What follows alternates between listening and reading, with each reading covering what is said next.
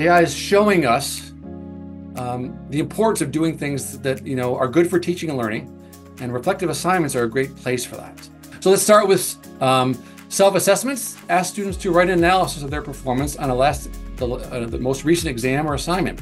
What did you do? What didn't you do well? How will you improve? Did you use the feedback from the first one? For like a longer assessment, could help students think about their learning journey. So for example, if students are doing lots of different things, the quizzes, the posts, chat comments, all these kinds of things, pick 5 of them and use those 5 things to describe your learning journey over the course of the semester.